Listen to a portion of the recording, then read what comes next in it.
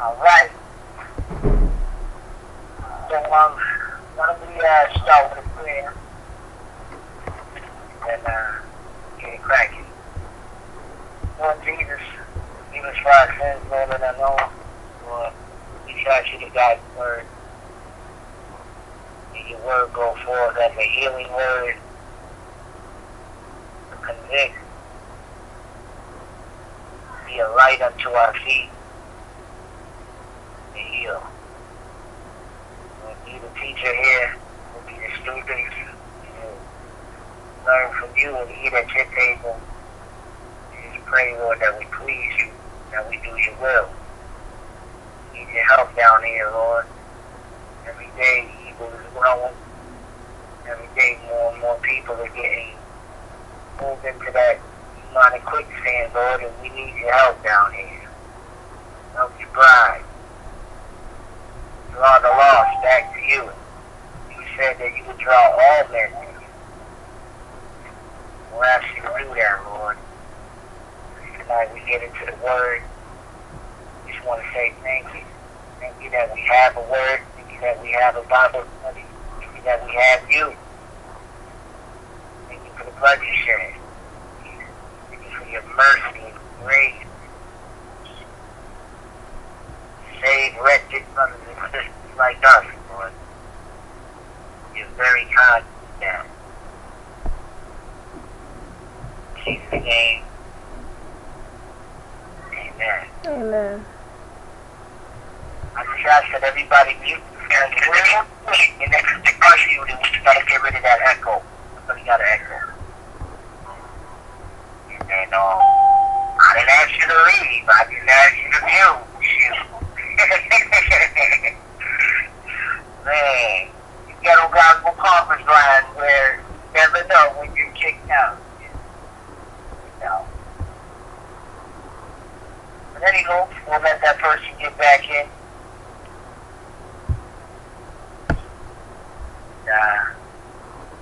Just things going on. Question.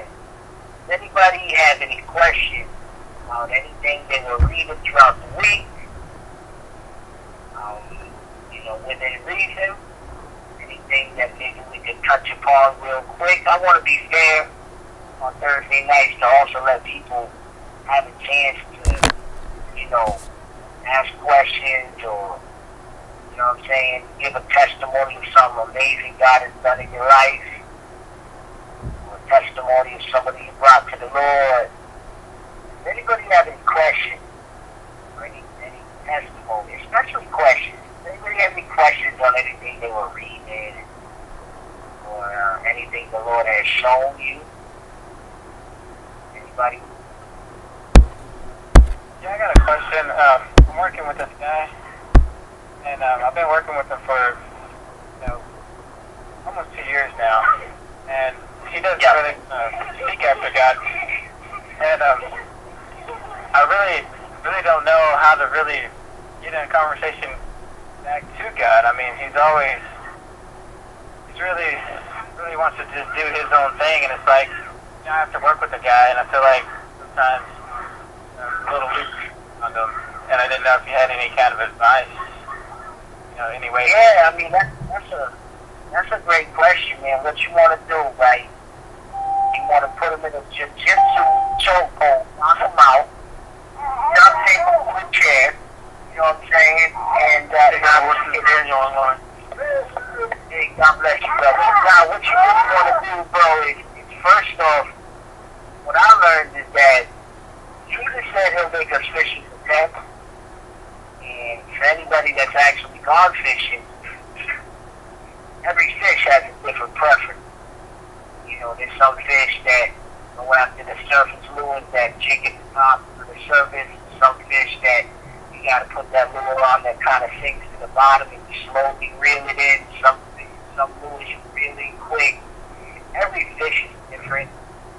And, some fish, you'll find them, if a big tree branch fell into the water, they love to be in the midst of the branch and the water, and then some fish love to be in the shallow water where there's nothing around it. Every fish is different.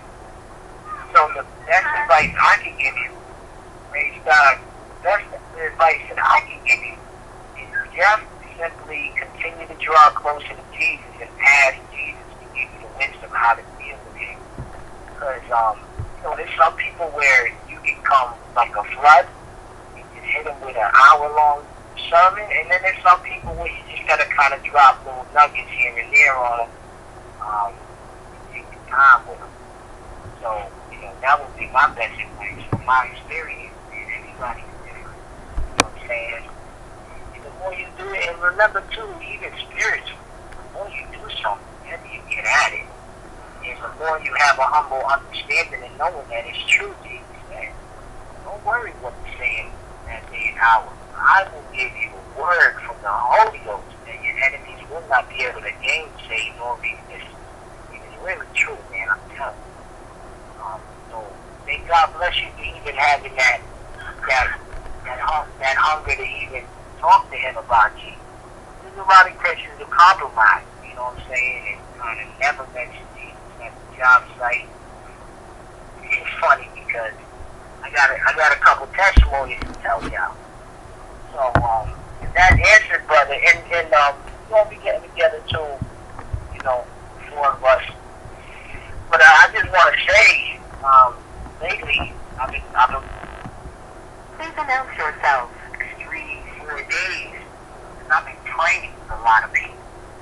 And on my way home, I've been like, okay, well, I didn't get any deals, but I was able to witness to Jesus.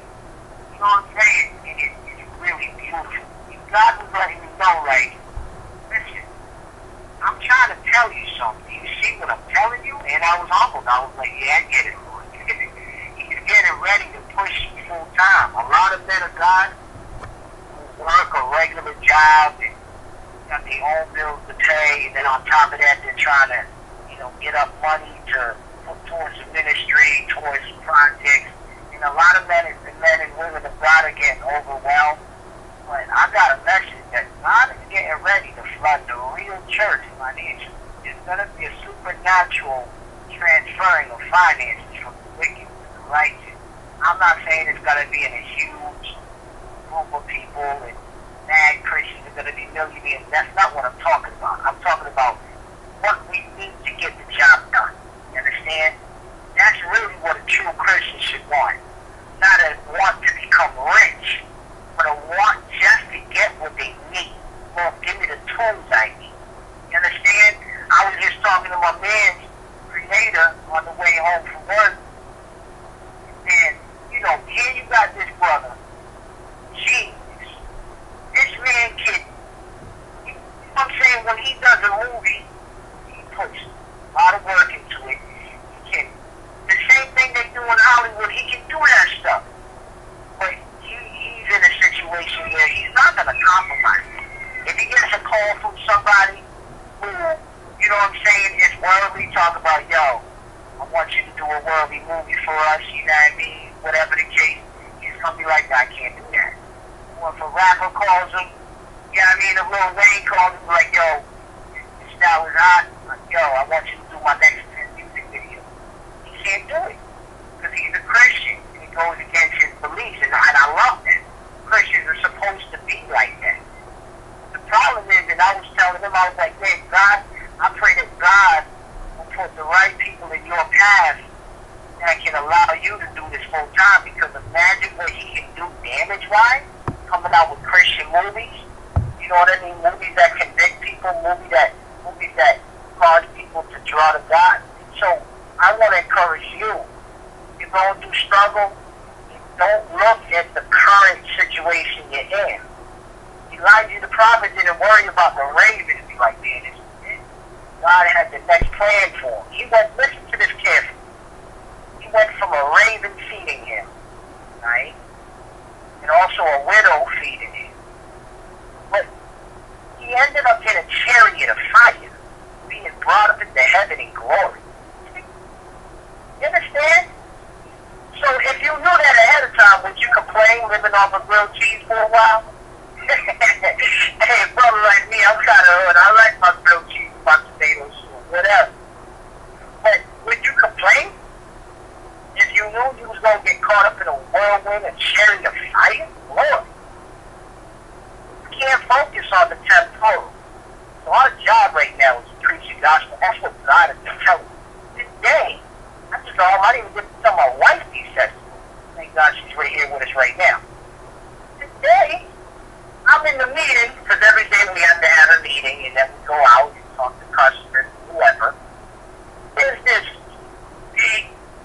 biker-looking guy at the Dunkin' Donuts, because that's where we meet up.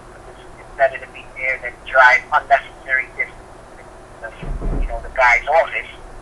So I'm sitting there. I'm the first one in the Dunkin' Donuts. I'm chilling. I'm on the phone with one of my brothers from Virginia, talking about the Lord with him. And I see this big jacked up biker guy just kind of like looked like he bothered about something. So immediately I was in tune with the Spirit of God alone. Like, get up the phone with him and go talk to him. He got your number. You and him can talk anytime. This guy right here, you may never see him again. You always gotta use wisdom, saying never, you know, override what God is telling you to do just because you're talking with someone that you know, or you don't know where that lost soul will be tomorrow. Take advantage. But anyways, no, immediately, it was like he was waiting for me to talk to him about the Lord. It was so easy. And I immediately just started talking about Jesus. Right? I got into Peter, how Peter was a rough man. Because Brother John, like you was asking, God gave me the discernment what type of spirit he had, what type of person he was, what type of personality he was. So I was able to line up the right, what's the word I'm looking for? The right tool for the right job. You know what I'm saying? It was the Holy Ghost, though, not me. And I started, and the guy just opened up. He was like, man, I like you, man. You cool, man. He's like, I ain't from here. I'm going up to New Hampshire. I had to drive up to Connecticut to see a doctor. He had issues with his body. You know what I'm saying? And he come to find out he used to be in the Hells Angels. That's a really humongous biker group. You know what I'm saying? And he was like, man, I'm out of that now. I don't got time for all of that. I just want to go to Florida and live my life. I ended up preaching the gospel to that man. Even when the boss, quote-unquote, the boss walked in, I'm still preaching. Man, will stop. Like, well, I look like some kind of clown. My permanent job is to preach the gospel. If I do a regular 9-to-5 job, it's just temporary. I know this for a fact. Hallelujah. The Bible said in the book of Acts, the disciples said, what are we supposed to stop doing the will of God and go wait on tables? Now, don't get me wrong, that's not for everybody.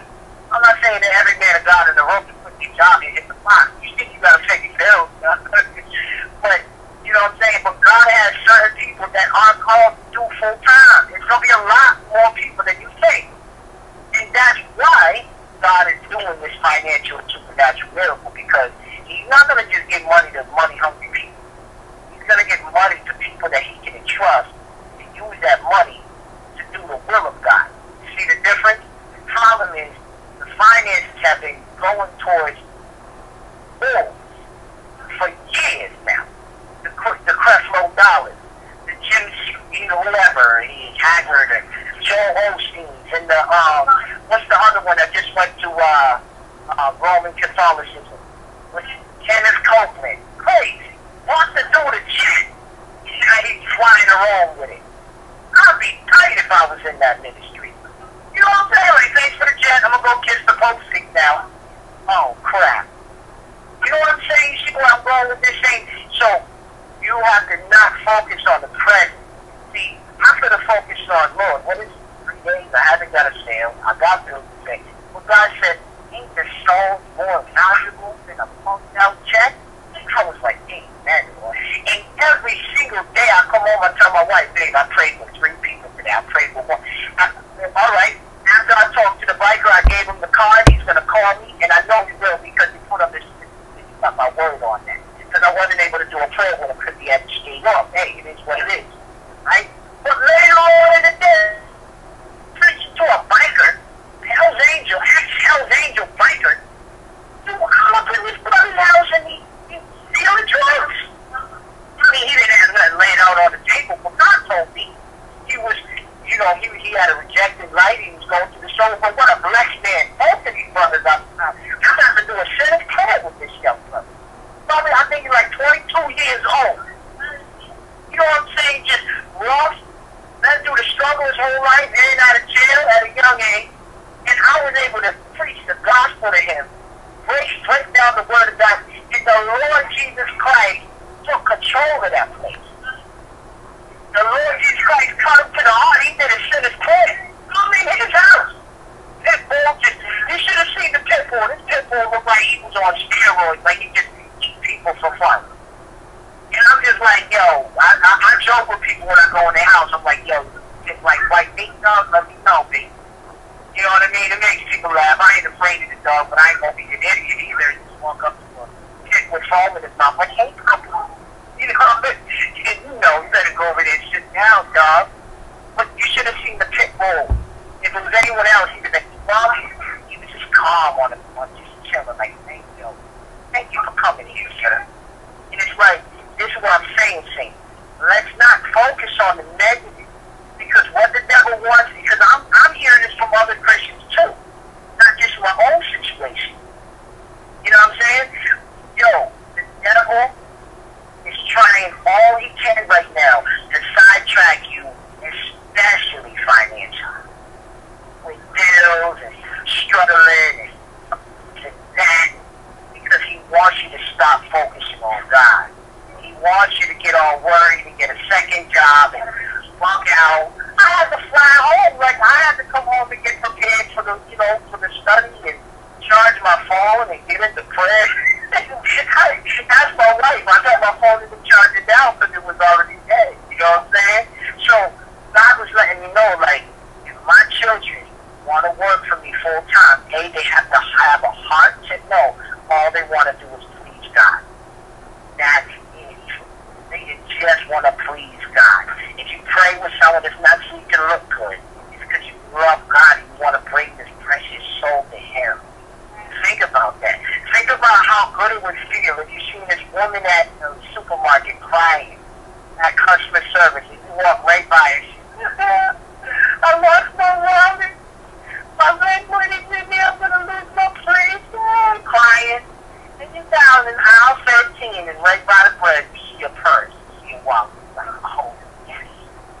You run up to her like, girl, I got your back. Thank you, Jesus. He got your back. Give her the wallet like, now, thank the Lord. How good would that feel? To give that woman back what belonged to her. How much greater does it feel to give a soul back to the King of Glory? He lost that soul. That soul was off into the woods. Every single day that soul could have got killed by wolves, could have been killed by lions, could have been killed by gunfire, killed by this, killed by that, killed by drug overdose, whatever the murder would be. And you, led by the Lord, snatched up that soul and brought that him or her to the Lord Jesus Christ. That's what I'm talking about. We have to have a genuine love for God and a genuine need to please God. To please God. No matter your circumstance. It doesn't matter. Because you know what David Wilkerson said, one of the greatest men of God in our time. David Wilkerson said, you know what blesses the heart of God? It's when those people in their good time, when everything is right, the bills are paid ahead of time, money's flowing through, when they're on their prayer. They're up at night on watch. They're reading their word. And even when they're broke, because everybody, like, I just had to send a letter off, because, in the ministry, it's a lot to juggle. And that's why we've asked God to continue to send us soldiers, laborers. And y'all are part of this. Y'all are a part of the kingdom of heaven, which means you automatically a part of this ministry. Because this ain't a membership club. Would I look like a golf club? Like, now I'm a member. Nah. You're a citizen of the kingdom of heaven. You understand? If you serve the Lord, you ask forgiveness, you walk in it, you're a citizen of the kingdom of heaven. Never let nobody make you a member anywhere because it's the opposite of citizenship. If you're a member somewhere, the people can vote you in and out. But if you're a citizen, only the king can kick you out of chiefs. So when everybody hating on you, when everybody hating on you, brother, it don't matter. As long as Jesus loves you. He's like, man, y'all running y'all mouth, but my king loves me. Y'all just throw some of that crap. Y'all can hate all you want, but the king loves you. That's the attitude you gotta have. You understand? So, I had to give y'all a testimony of just how many souls the Lord has been bringing to my wife. Just bringing them.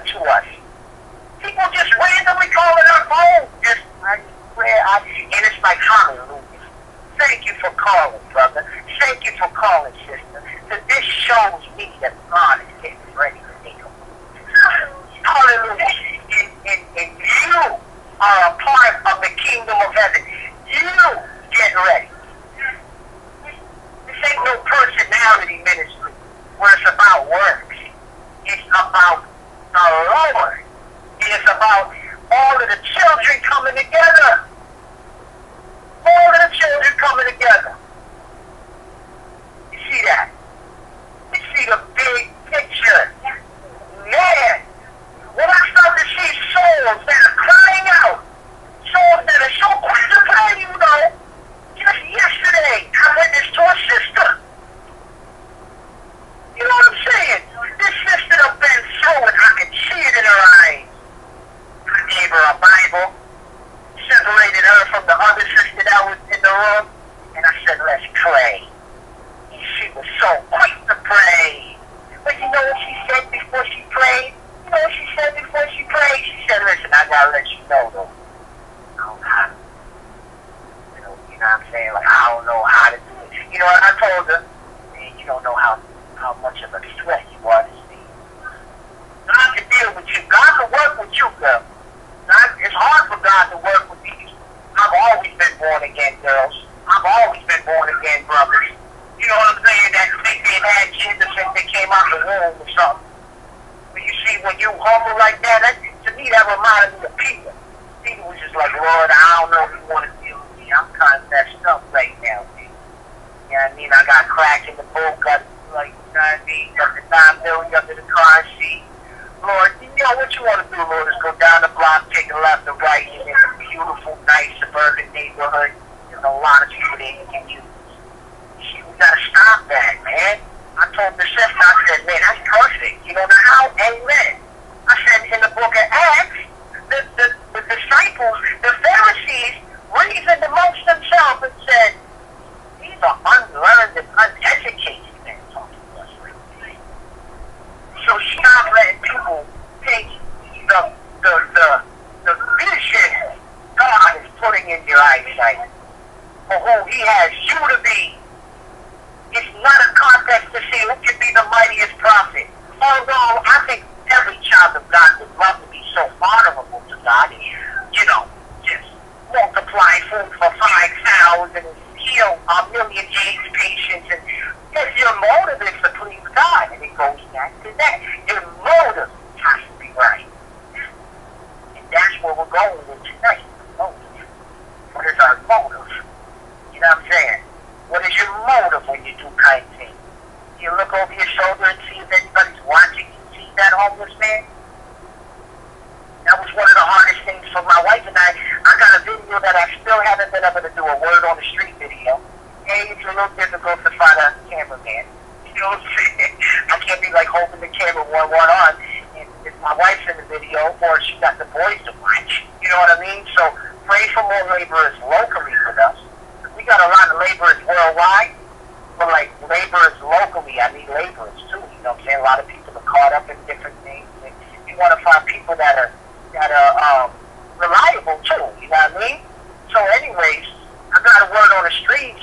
I don't even want to say it because I don't want to, you know, mess up the surprise. But it has to do with feeding homeless people, but in a different way. You know what I'm saying? And like, we do this without a camera from now. For people, in the name of Jesus, and preach to them. Well, you see, we did it because we love God. So now, I just don't like how ministers do it on camera like they always do. You know what I'm saying? Like, come on, dog. I've never seen you on the block just trying to get a nice, soft story YouTube video. Like, you really love people. You know what I mean? Like, our hearts got to change. You ever see those pictures of, like, that white lady in, like, you know, she'll be in, like, you know, Nigeria in the slums somewhere holding an African baby. But she's not holding the baby. Like, come here, baby. Yeah, you so cute. She's kind of holding it like it's a bag of groceries. Like, come on, man. Don't play with me, dog. Because as soon as they start taking a picture of you with that baby, you ain't chilling with that baby. You understand what I'm saying? And I'm not just saying white people only. I'm just giving an example from what I've physically seen. All races have issues. You know what I'm saying? But I'm saying, stop all that. I think that gets God upset more than a lot of other stuff. Because he's like, yo, it's better you just go somewhere. Don't try to pretend like you're from me. You don't even love that child you're holding. You just want people to donate to this. Because you don't want money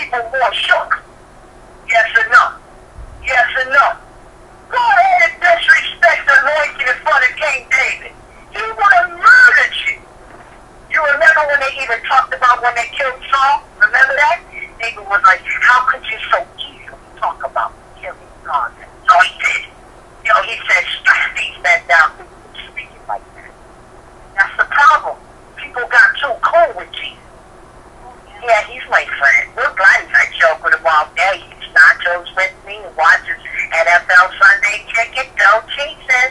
Jesus ain't playing with you, dog. When Jesus comes back, he's got a sword in his hand, buddy. You know, the Bible says that there's going to be blood up to his kneecap. You think he's playing with somebody. We got to get a better understanding of who we're dealing with here. We need the fear of God to come back in the church. And you know what I'm so excited for, Saints? I told another beloved brother this the other day. We was fellowshipping on the phone while I was working. And sometimes, man, it's beautiful, you know, you can do that because some people don't have that opportunity. But I said to him, I said, yo, you know what I'm waiting for? You know what I'm excited for? You know what I'm excited for? Is this.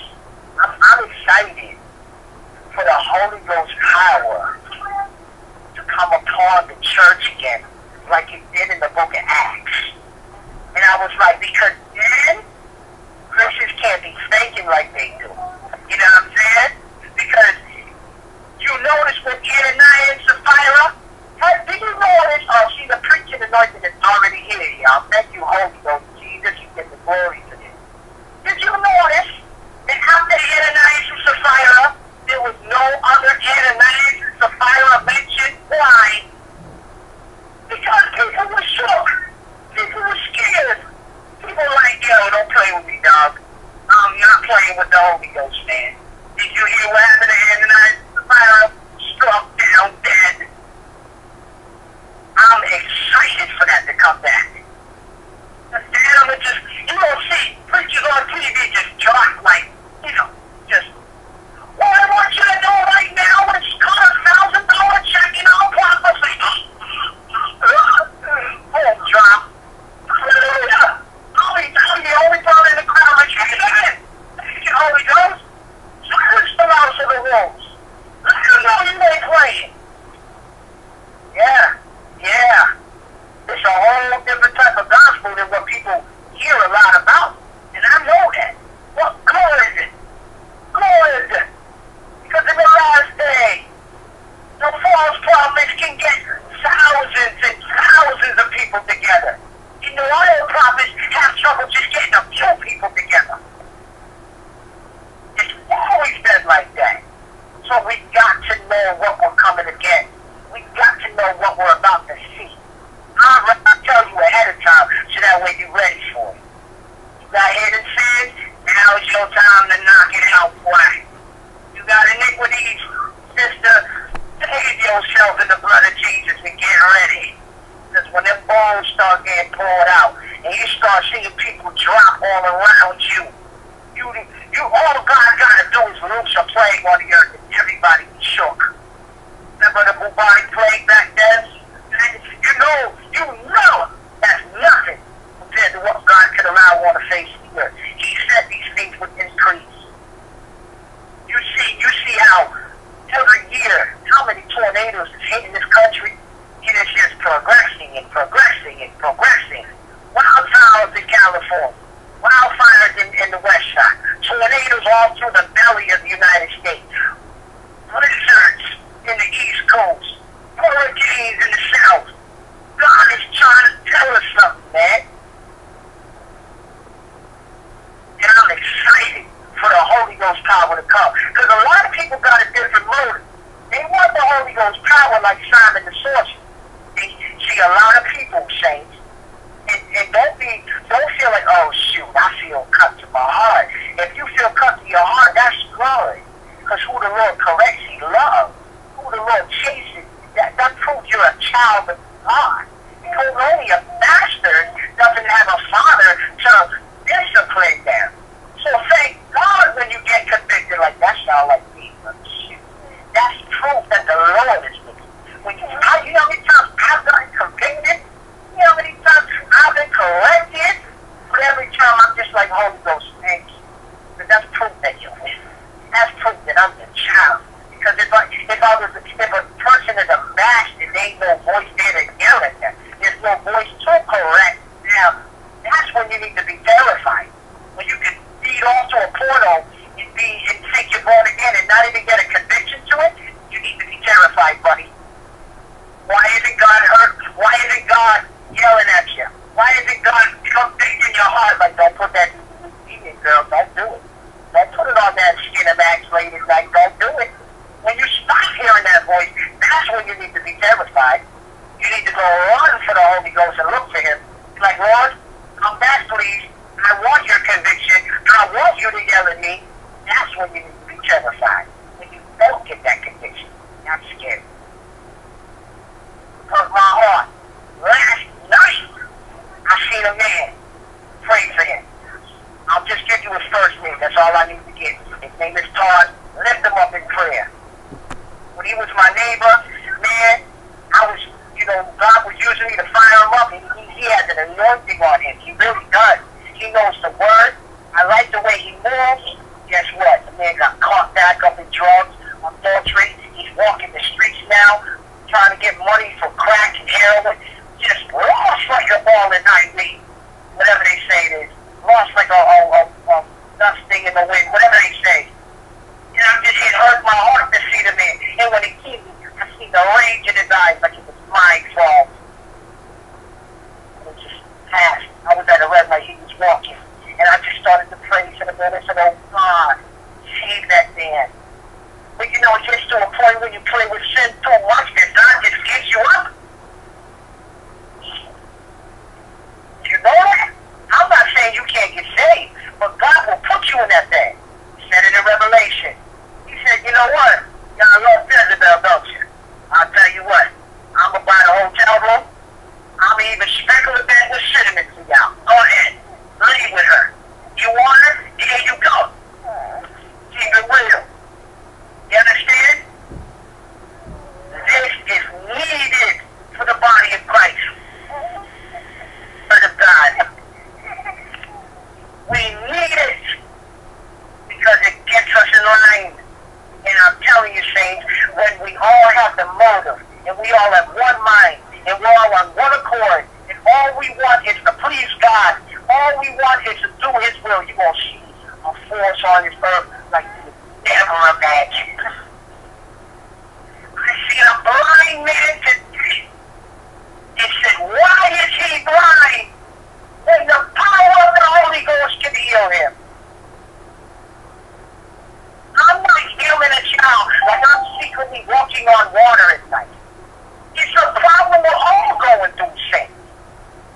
Because I'm telling you right now, God is telling his bride something. Think about this. Just picture this for me. I got Bible scriptures to go over, and I got all of that. I wasn't planning for this. This is the Holy Ghost right now speaking to us. I didn't say you. I said us. Because I'm involved. I'm included. I'm getting shot at by the word of God. That's a sniper you cannot escape. So, thank God. But listen to this carefully. What is going on this earth right now? How can we be surrounded by so much evil, but yet there's barely any power of God on the earth? It's not God. It's us. I'm going to tell you something right now. The Holy Spirit is holy. Understand? He's holy. So what do we got to do? Prepare holiness. Move in holiness. And that allows the Holy Spirit to move in our life. Just think about that for a minute. We're talking about the Holy Ghost. Pure. John didn't even know how to describe it. Okay? What's the greatest, most timid animal I can think of? Right? Okay, a dove. Because he's all pure white, and he's just so gentle. He would never harm. Oh, yeah, like a dove. Exactly. Okay? Like, just think about this. Just think about this for a minute. The Holy Ghost is holy. I know that's like words. What are you talking about? Like, I know that. Get it? Holy Ghost. I can really know. But just think about that for a minute. Just stop saying Holy Ghost all the time. And just actually think about it. He's holy. Where he dwells, there's no such thing as evil. There's no such thing as sin. He's pure. And then you expect him to just come blasting into your spirit. But you're still watching porn. You're still listening to the way home. You still, you still got mad anger in you. You still got unforgiveness in you.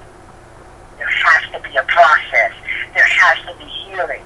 You have to make way for the Lord, John said. He said, listen to what he said. He said, I am the one, I am the voice of one crying in the wilderness. Make straight the ways of the Almighty. Prepare you the way of the Lord. Are we preparing the way of the Lord? If we got a phone call and we were living in the jungles of Australia, and we happen to have a cell phone and equipment, we just can't get the technology, and a man said, in a month I'm coming to land my plane in your village,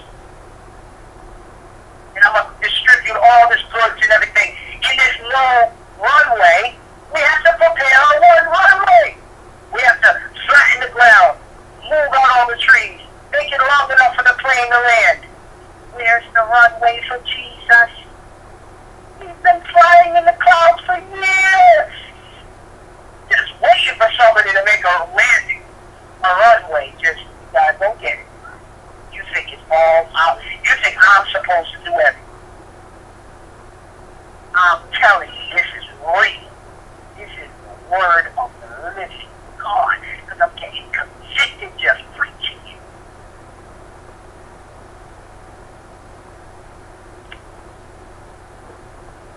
Go to Colossians chapter 1. Colossians chapter 1.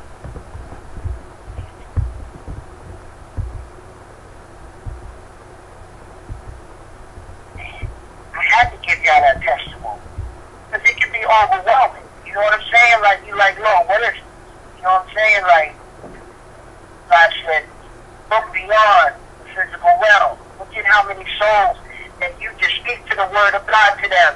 And they're so quick to pray. There's no resistance. You're like, hey, let's do a sinner's prayer. Come on. Brother, you know it. Yeah, let's do it. Right? People, no, the harvest is raising. We are the laborers. We are the faithful laborers. These people out here are battling depression. They're battling anguish. They're battling abuse. They're battling addictions. They're battling all of these things. Scars from people that have been so mean to them. Fear. And you don't think when you walk in the room with the hope of glory, Jesus Christ, off your lips, they're not going to listen? They're not going to be like, yes, let's pray? These people are starving for the real word of God. But the problem is the only word they've ever got was from people with motives. Think about a sister who got a supermodel complexion. Either Christian men are afraid to approach her, or they approach her with some motives like that. Let me show you how I can give you the anointing. Just, she's looking at him like, man, you crazy. I can see pervert all over your face, you know. And then a real man of God approach her. Like, sister, this old fashioned. It's time for you to follow the Lord. But shit no more now. How many brothers gang banging, tattooed teardrops in their face, Chicago, no preachers on the block, scared to get shot. Who's gonna go get them? Because I'm gonna tell you what, how many Elijahs are in there? How many Paul the apostles are in there? You know how many Peters, Priscillas, and Aquillas are in where you don't want to go? You know how many are there waiting to become what God has called them to be? Ooh! Man. Good night. The motives. Motives are right. When you have a hunger for God. Remember last week we talked about how Solomon, he was just like, Lord, give me wisdom how to bless your people, judge them righteously, and rule over them with wisdom. God on the throne was just like, are you serious? You just said that to me? Like, oh,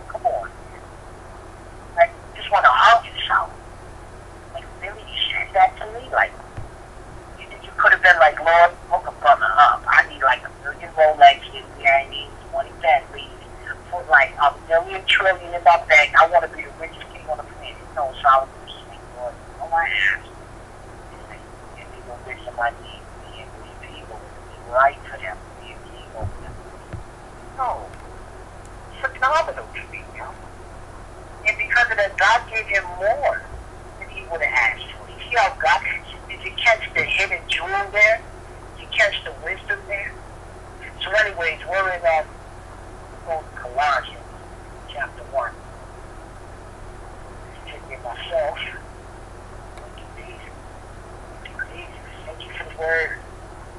I thank you for hungry people. You may not have all these ducks in a row. You might be behind on the red. But it might be on parole. You would be hungry for that word. I can mess with those people. I can mess with regular people all day long. You don't have to be a gangbanger to be a regular person in my life. Just a regular person trying to make it to heaven. It's only when I come across the popped up, big-headed, I got 28 biblical degrees. Those are the people that's hard for me to mess with.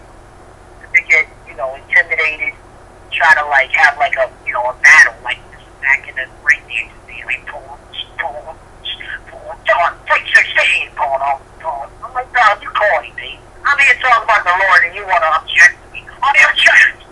You objecting about what? I don't know. I just object to what you're saying. Man, shut up and go somewhere, dog. You see, it's about you. It ain't about the Lord. Because if it was about the Lord, you can have regular conversations with Jesus. You notice that? I'm trying to tell you. What?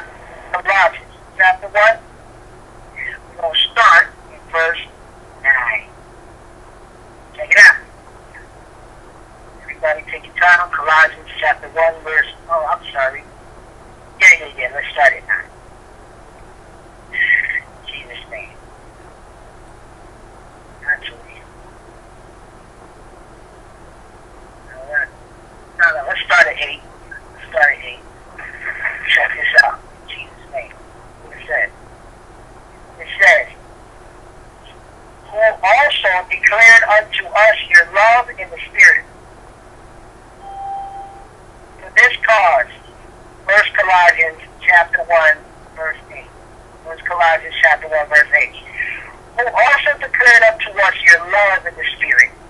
For this cause we also, since the day we heard it, do not cease to pray for you, and to desire that you might be filled, listen to this carefully, filled with the knowledge of his will, in all wisdom and spiritual understanding, that you might walk worthy of the Lord unto all pleasing, being fruitful in every good work, and increasing in the knowledge of God, strengthened with all might, according to his glorious power, unto all patience and long-suffering with joyfulness, giving thanks unto the Father, which hath made us meet to be partakers of the inheritance of the saints in light. Who, listen to this prayer, man, who hath delivered us from the powers of darkness, and hath translated us into the kingdom of his dear Son, in whom we have redemption through his blood, even the forgiveness of sin, who is the image of the invisible God, who is the image of the invisible God, who is the image of the invisible God. If you could lift up your iPhone and take a picture of God, who would you see? Jesus. Hallelujah. Jesus is the face of God. Yo, listen to this prayer. What I want you to do, and we might as well do it together. I know a lot of y'all got your phones on mute. Please pray this prayer with me, asking for this blessing. First off, let's say, Lord Jesus, forgive me for my sins and wash me in the blood. Lord, I thank you, Father, for me The blood. So that way my prayers are not hindered. So that way, Father, that my prayers are not hindered. Alright, so in Jesus' name, this is what we're going to say. Hold on, let me get it right. love in the Spirit. Forgive us, Lord, in the love of the Spirit. Love in the Spirit. And Lord, we ask that you give us the desire. Lord, we ask that you give us the desire. Lord, we ask that you give us the desire to want this prayer to work.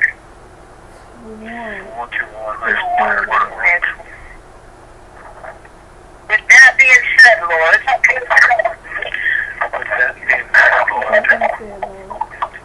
fill us with the knowledge of your will and all wisdom. Fill us with the knowledge of your will and all wisdom.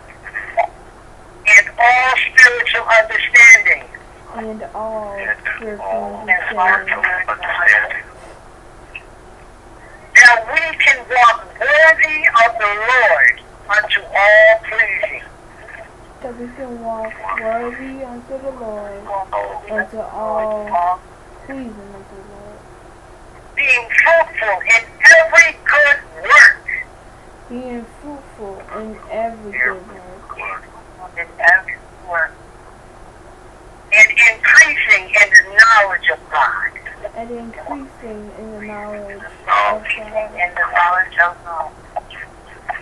Strengthened with all might according to your glorious power. Strengthen us with all might according to the glory of your power, the Lord Jesus. Unto all patience and long suffering. Unto all patience and long suffering. With joyfulness. With joyfulness. Joyfulness. Giving thanks to the Father. Giving thanks to the Father. Giving thanks. Who has made us partakers of the inheritance of the saints in light. Who has made us partakers of the inheritance of the inheritance of the saints in light. Of the saints in light. Lord, deliver us from the powers of darkness. Lord, deliver us from the powers of darkness. And translate us into the kingdom of your dear Son, Jesus Christ. And translate us into the kingdom of your dear Son, Jesus Christ. Translate us and bring us into the In kingdom of Jesus' your name, amen and amen. In Jesus' name, amen, amen. Now, saints, let me tell you something. This is going to be a humongous breakthrough in your life. When you're reading the Bible, and I've said this so many times, but I don't mind saying it so many times more. Because it's by nature, sometimes you just need things repeated to you. You know what I'm saying? Like, God has repeated himself before. Like, I don't know what it is about humans, but we constantly have to be kind of, knocked along the path. Kind of like a shepherd hitting us with a staff. You know what I'm saying? Even myself, many things God has had to repeat himself with me, and I don't like it, but it is what it is. And it's like, when you're reading the Bible, and you come across something like this, stop and take advantage of that prayer. And claim that prayer for yourself. You understand? Claim that prayer for yourself. Because you don't know it, but supernaturally it's going to manifest in your life. As long as you believe the thing. Just believe it. Believe it. And it's going to manifest. And that's the thing. You can't just read the word. Just to read it. We have to read the word with a goal in mind. We have to read the word expecting. And the Bible says, for unto them that are expecting his return. Notice that key word. They're looking for him. Shall he reveal himself? Notice that his message in there. For those that are looking and expecting his return. Do you know how many people are mocking right now saying, Jesus ain't returning in our lifetime. He ain't going to be. Maybe in a couple hundred years or something. Whatever. Where is he? I don't see him. This is crazy.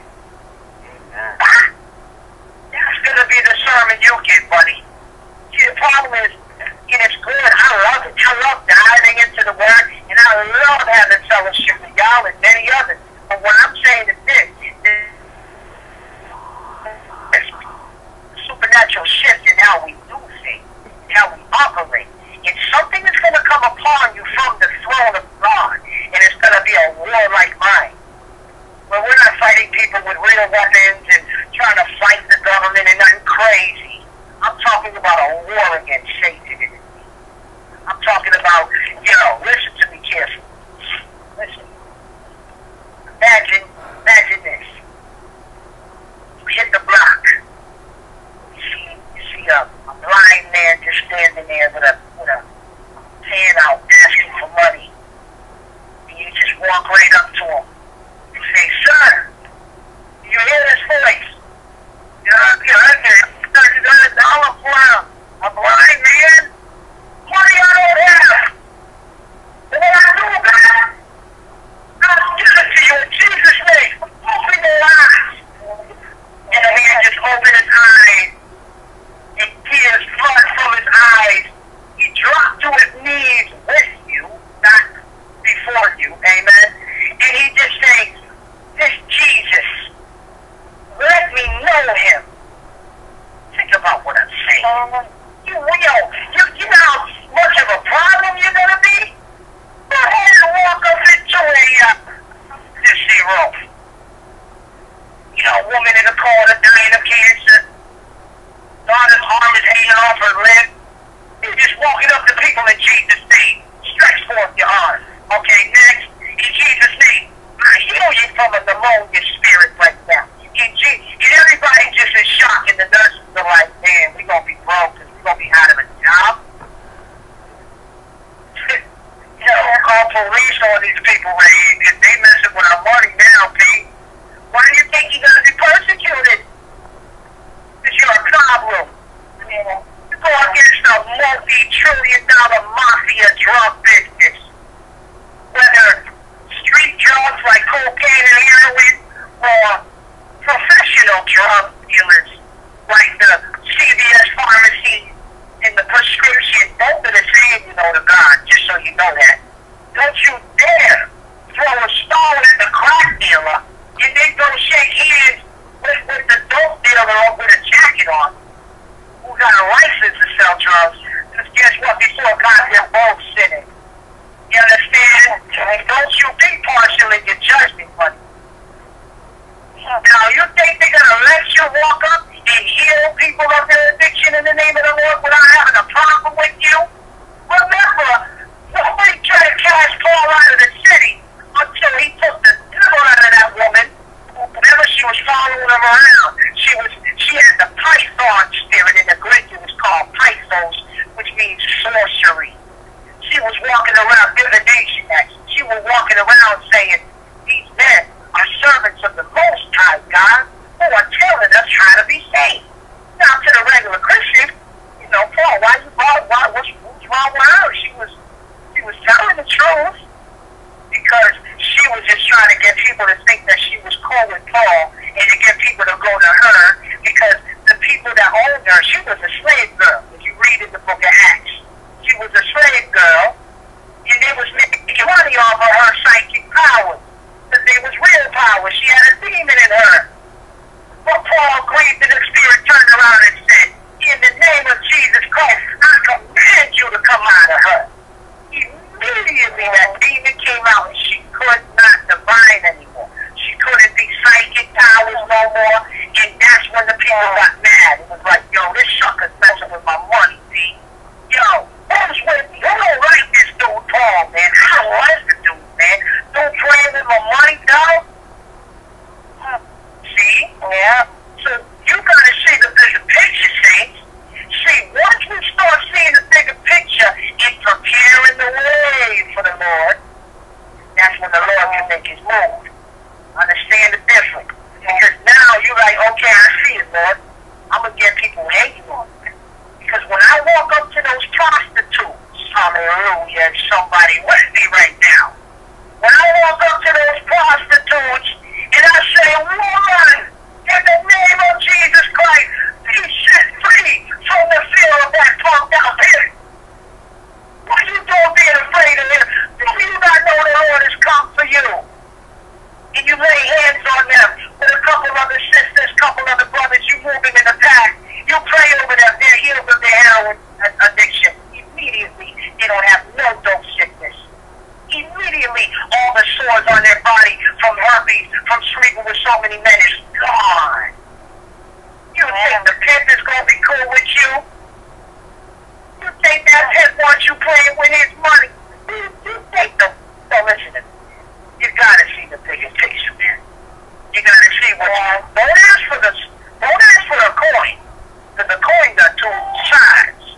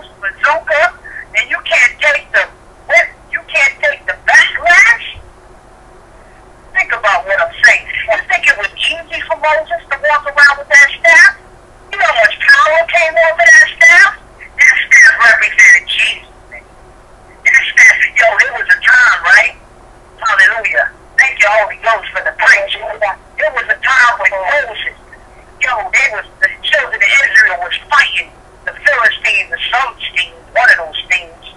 And, Moses had to lift his staff up over his head, right? And Moses, the power of God was so mighty that Moses couldn't even hold the staff up. And every time Moses would drop the staff, the other army would start defeating the Israelites. But as long as he kept his staff over his head, he would win the war. And then Aaron and I think it was Shamaliah helped me. It was either Aaron and Miriam. 4 people had to help him. And they both went on each side of Moses and lifted up their staff with him. And then they overcame the war. Well, what is the hidden message here, say? I'll go to the scripture, but we got a lot to go over tonight, so I expect you to study that yourself. I should add, we shouldn't have to read every chapter because you know nothing about it. That's your fault. Who's Moses, Father? Wait, take 20 minutes to explain Moses. That's your fault, buddy. You should know who Moses is right now. You should know the story, man. But you're stopping the flow of the preaching. What is the hidden revelation? The rod of God representing Christ. Everybody knows that. Because when Moses put down his rod and it became a serpent, and then the Pharaoh put down his 2 magicians and they formed serpents, the serpent of God devoured the serpent of the devil. And we know that rod was the divine power of God, which is Christ, because Christ is the arm of God, which represents power. So what's the hidden revelation here? Moses had to keep Christ over his head. You have to lift Christ above you. Anytime you try to lower Christ to your viewpoint, or face to face with you, or under you, you lose the war. And when you lift Christ up above you and say, Lord, I can't do it without you. You need to be over me, Lord. You need to be ruling over my life. Then you win every battle that comes your way, because Christ is over you. Okay, where did the other 2 come into play? We have to have divine fellowship between one another. The Bible says, be there for one another, to comfort each other, to help each other in times of need. So if nobody went there to help Moses, he would have fell to the ground. We have to be there to help each other and help lift up the power of God over our lives. That's why it's so beautiful, fellowship. That's why we get together at least once a week, especially on Thursday. That's a good word if you caught that. In Jesus' name, and he gets all the glory. I want to show you something.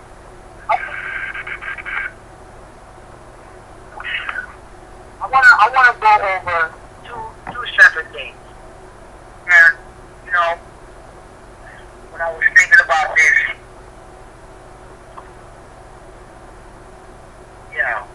check this out, man. How many of y'all know about the kid?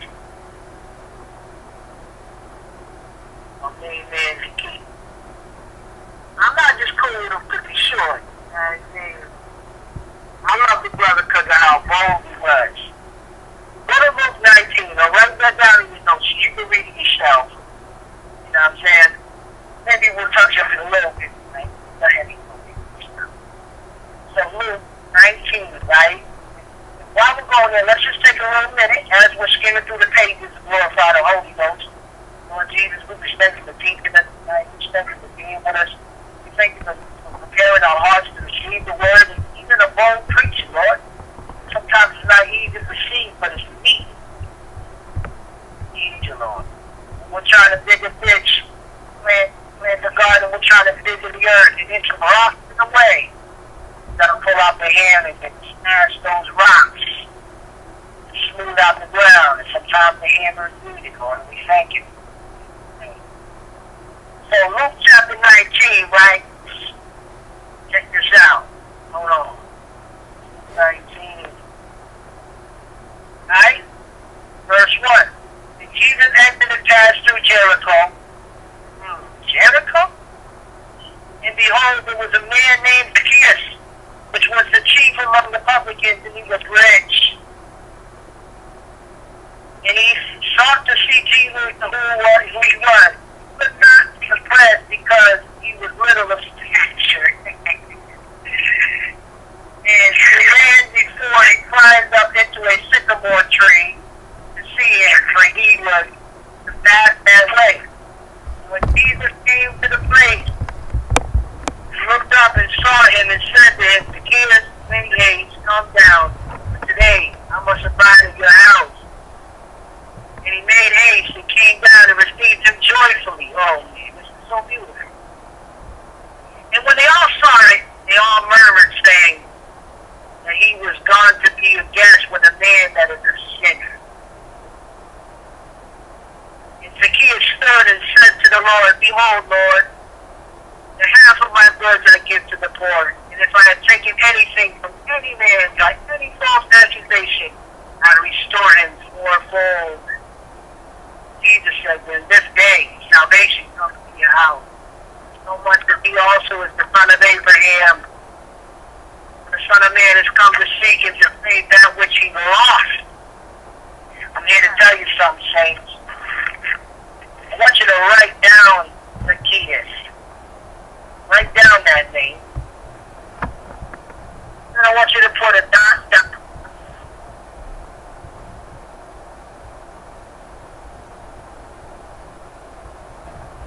This is good. I didn't catch that last word before he went out. God bless you, brother. After you write down Zacchaeus, I want you to write a dot or an equal sign, and I want you to write the word pure, P-U-R-E, like pure water. Now, where I'm going with this is this. When God has put a title on you, it don't matter what you've been through, what people call you. Because remember that they said, isn't this man a great sinner? But the man's name meant pure. But look at the revelation, thank you, Holy Ghost, that he became pure only after he rose above and was in the presence of Jesus. The very definition of his name manifest. He went from a filthy sinner, but as soon as he got in the presence of Jesus, he became pure. As soon as he was in the presence of Jesus, he became what his name was, pure. And that's what his name means in Hebrew, in Greek. Look it up yourself. So it doesn't matter what lifestyle you come from. I don't care if you're a gangbanger, a crooked cop, a politician, a prostitute, or a person that just slept around for free. It don't matter, because what God has put on you since birth will manifest when you come into his presence. If he has called you a mighty child of God, it don't matter if you're a sinner. When you get into the presence of Jesus, you will manifest into what he has called you to be. But it only happens when you rise above everybody in that spiritual sycamore tree and you draw Jesus unto you and you to him. Because remember, he will draw all men to him. So don't worry about what people think about you if you're just giving your life over to God. Don't matter. Jesus went to eat with him that night. I've said this a million times. I'd have been shook. What would I have made for Jesus? Like, I probably would have tried to, like, cheat and, how could I have my wife just run up in the kitchen and cook what? Anything we eat, I felt like it wasn't worthy for him. But the thing is, Jesus was so real as a man. God Almighty, but as a man, he would have wanted to eat with you like this. You know that? He'd have been like, yo, make that stew and ugali, B. I want that ugali, or whatever. I want that, I want a steak and cheese. Fry up the steak, I'm cool. Government cheese? Well, yeah, it's Price Chopper brand. It's not nothing special. But yeah, I like cheese so much, B. You want onions too? Babe, he wants onions. Fry up the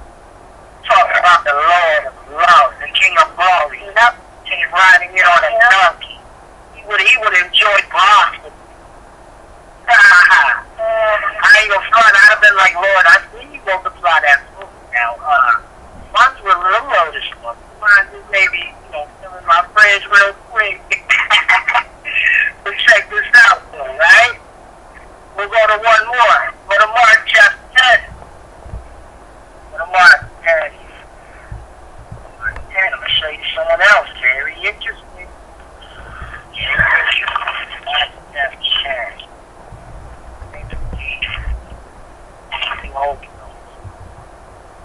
Mark chapter 10. My main man, check it out. Hold on.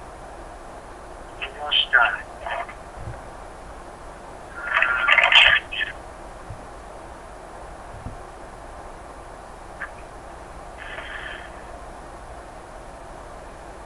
Alright, go to verse 46.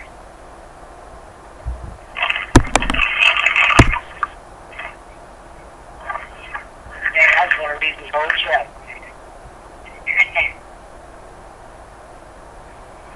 Alright, check it out. And they came to Jericho. Jericho again?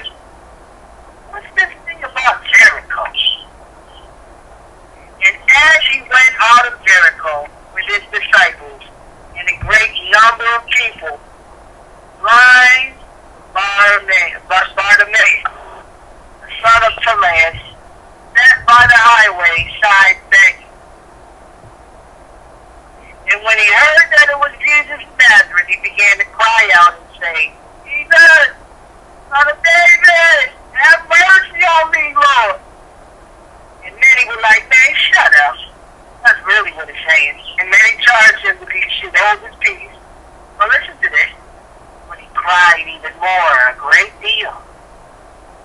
Son of David, have mercy on me. These haters want me shutting up, Lord, but I know you hear me. Lord. What happened? Jesus stopped in his tracks, stood still. He commanded him to be called. Now, stupid people felt that. Like, oh yeah, the man y'all are telling to shut up, bring him to me. Yeah, well, I'm starting. We're tired of him too, always trying to take my money. Every day he needs money. I mean, I know we can't see Lord, but by the time someone got rid of him, they were in for a big surprise, weren't they? Because look what happened.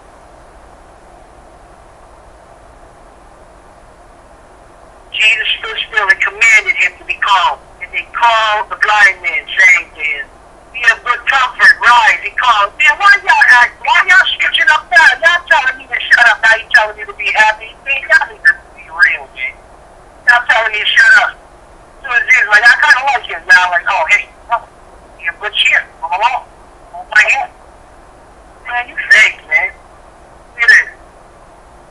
And he cast away his garment, rose, came to pass. Ooh, that's deep right there.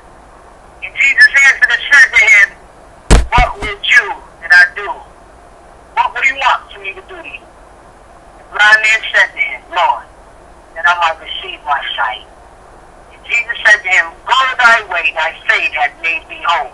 Immediately he received his sight. Follow Jesus the way. Again, I want you to write down Bartimaeus. And beside the name, I want you to write down son of unclean. Or just write unclean.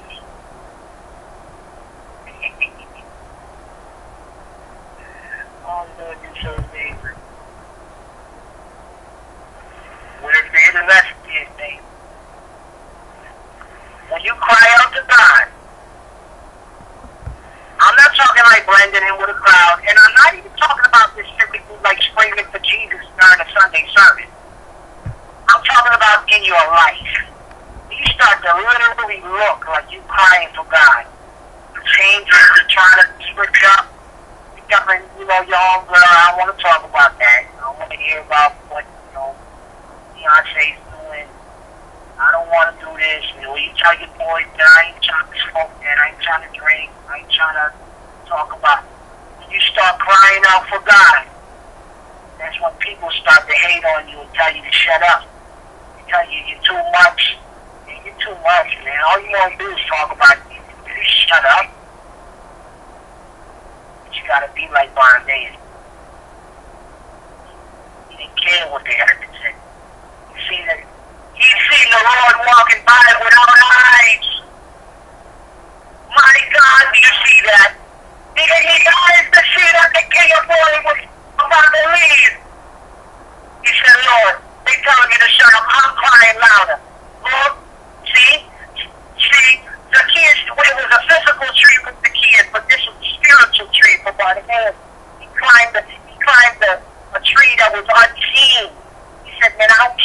apologize here. I'm yelling for my God. And the man by very name meant unclean. But notice that when he came into the presence of Jesus, he took off his garment and ran for him and became clean, became healed, became a follower of the Lamb of God. Some of us haven't taken off our garment. What you think he had on? A nice looking robe? He had some stank garment. That was a beggar's garment. You ever see those brothers holding the signs out on the side of the road? I got them all over the place over here. Half of them don't need the whole sign. They just love collecting a check on under you know, their little exercise check. They get food stamps. They got a place to stay, and then they pretend they don't take your money. Buy the food. Stop giving that crackhead $10. Stop giving that drunk $5. Buy him food. He said he hungry, right? Right. Because you'll see what happens real quick. Oh yeah, brother, I'm going to Subway. What you want? Oh, I'm diabetic. I can't eat bread. Brother, bread is not sugar. I mean, I'm full now. But the sign means I'll be hungry later. Man, you're drunk. Well, you need to repent. I ain't giving you nothing but the word of God right now. Yep. You understand?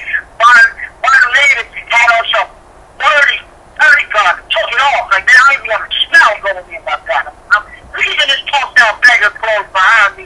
I'm going to the King of Glory, and God gave him his sight. But by very name, his name means son of unclean. Because you notice what the disciples said? They said, Lord, whose sin was it? Was it his mother and father that made him blind? And it kind of goes with his name because he's the son of unclean. His mother and father were filthy. And it's generational curse. Still thought to him and made him dirty by nature.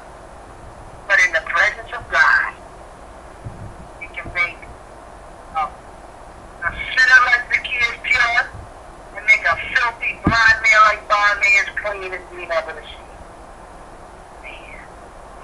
What can you do in your life if you would just go above and beyond? Stop blending in with the crowd. Stop pretending. Stop just going with the flow. Climb a tree, man. Climb a tree, man. Scream to the Lord. Cry out to him at night. You watch what he'll do to you. And let me not leave the sisters out now. They'll make me go to my beloved sister who had the issue with lust. Everybody was falling into Jesus, and you're going to find that in yourself. Everybody was falling into Jesus, but this one woman reached up and she didn't even have energy to go. She had barely no strength. That's how diseased she was. But she just reached up. Notice that she reached up. That means she was on the ground. Reached up to his goddess. And immediately Jesus said, I receive virtue and blessing. The virtue that Jesus, without even knowing it. What does that tell you? What does that tell you? I know people are bumping into him. You know, you can't tell me they weren't. He was famous at that time. You heard about that man multiply the bread? You heard he only made one man see right over there. Yo, Lord, forgive me, I need to just punch you right. Something about her, though. She touched him with faith. You see where I'm going with this? It's not what you do, it's how you do it. Not what you say, it's how you say it. I can tell my wife, you look good today, baby. You look good. Well, I can tell her, man. Beautiful eyes. Always go to bed. See, it's not what you say, it's how you play it. Now, what you do is how you do it when it comes to the Lord. Everybody else was, you know, what? Zacchaeus was the only one that wanted to get the Lord's attention. Barnabas was the only one that wanted the Lord to come see him. But they did something that was above and beyond what everybody else was doing.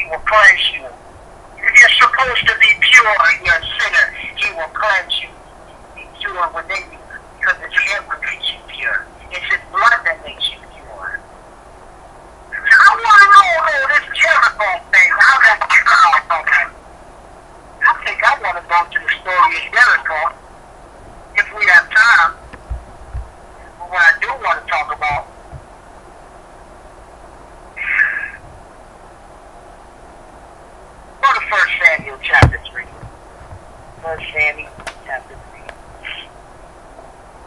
My man Samuel. Samuel chapter 3. Check this out.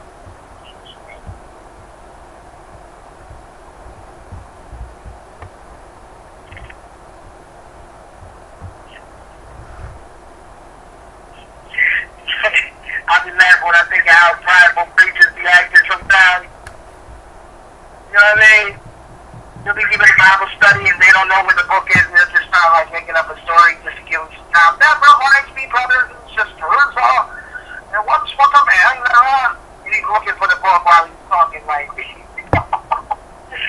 this book. I read you like all day today. I can't find you. Check it out. First Samuel. I know, right? Go to chapter 3. First Samuel chapter 3.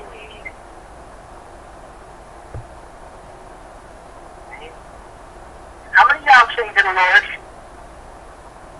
You're on mute, that's fine, but please sing to God. That just dropped in my spirit from the throne of God. He really wants y'all to sing to Him more often. Brother, I'm not a musician. Yeah, okay. You don't need a record deal to sing to Jesus. In fact, you'd probably rather you sing to Him than, Kurt Frank. No, I just want to sing to y'all. Pull out my mascara and my eyeliner. Yeah, Kurt, you go ahead and go retag. Don't even sing to me. I only want to hear your voice. But you, though, I got you. Come on, Edith. I know you think your voice is ugly and you can't sing, but I hear you in this hour. You hitting those horrible notes, but it's your heart that I love. You just be, you try to hit those notes, you know you can't just, Lord. God is like, yeah. Wasn't for your heart, I'd have a problem right now. Because your heart is with me, beautiful to me. Understand, sing? So please sing to the Lord. Sing to Him, man. Sing to Him. And make up a song. You'll be surprised. Read word. Lord, I love you and I need you, oh Lord. Lord, I love you and I need you, oh Lord. You know what I'm saying? Just repeat yourself. He loves it when you sing to Him. I promise you that. Werks, where is that in the Bible?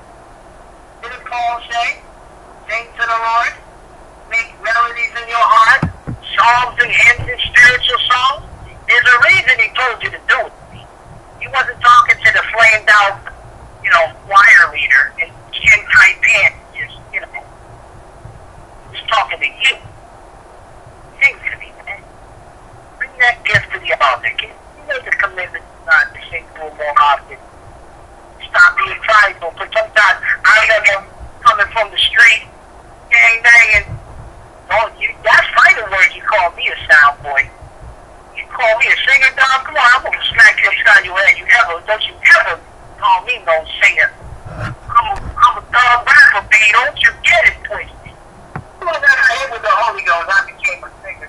You know what I'm saying?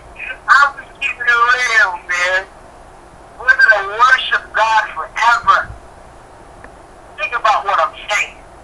Imagine if you get the opportunity to stand before heaven, before the angel, and you get to sing a solo to God.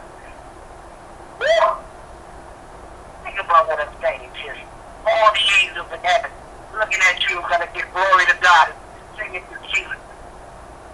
That's amazing. Imagine that. Imagine being able to just look God in His eye, look Jesus in His eyes. Like, Lord, I got a song I want to sing. Such a good friend of me, night and you met me. See what I'm saying? Come on, Saint. I love worshiping more than I do that. People are going to be in a shock in life. Next couple albums. We'll get a whole lot of worshiping. Get a rap song back. Well,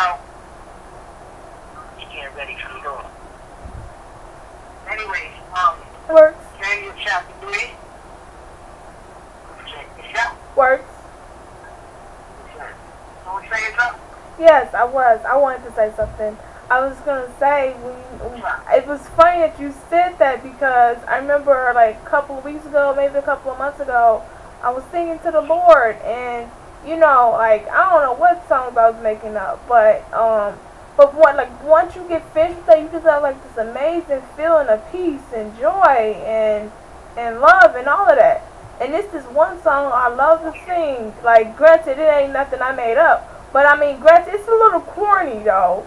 But it's like when you really think about it, like even the song that y'all got, you know, from Club Life to Love Life, you know, it's kind of a jammer, right? And then when you like get away from like all the music and stuff, and you really hear what Lioness is talking about, walk in the light of Jesus Christ, like man, that is like so powerful. And you know, yeah, I just had to say that.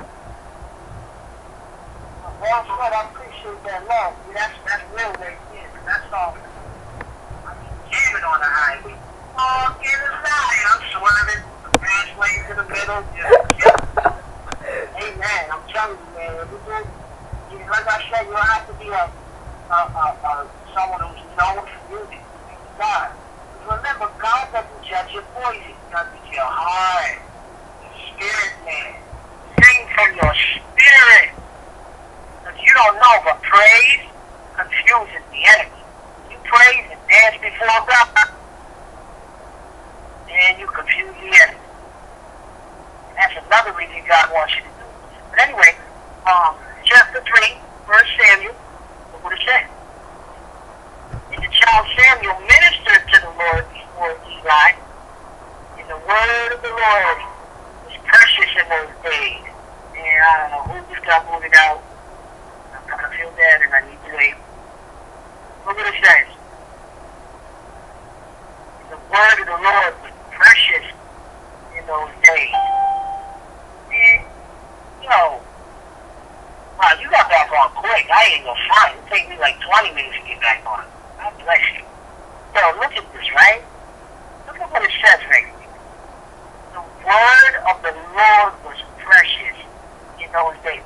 We pray that to God right now that, Lord, you would make the word precious to us in this life, in this generation, Lord. Make the word precious. Make it precious. In Jesus' name.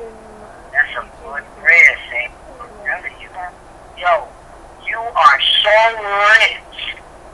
If you would know how rich you were to have the word of God at your hand, to find these prayers, and claim them for your life.